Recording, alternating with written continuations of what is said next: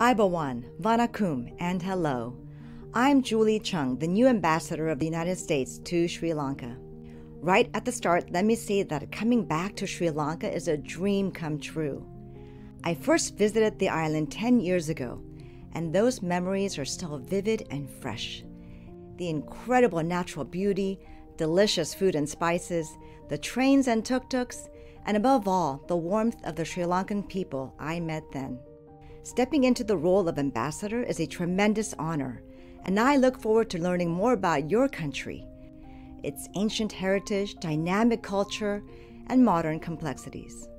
America's spirit of innovation and entrepreneurship, together with many waves of immigrants from all over the world, is what has driven our country's economy for 2 centuries.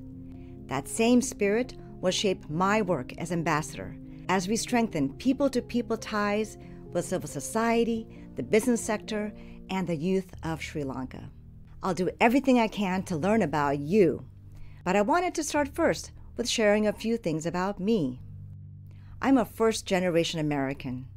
My family immigrated to the U.S. from Korea when I was 5, so it's no surprise that diversity and tolerance are paramount to me as a woman of color.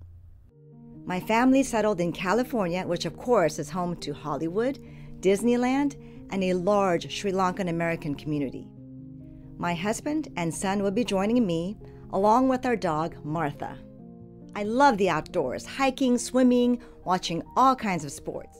I especially look forward to learning all about cricket and cheering on the national team. Thank you for welcoming me to Sri Lanka. I look forward to meeting as many of you as I possibly can. Thank you. Romba Nandri, Bohoma Istuti.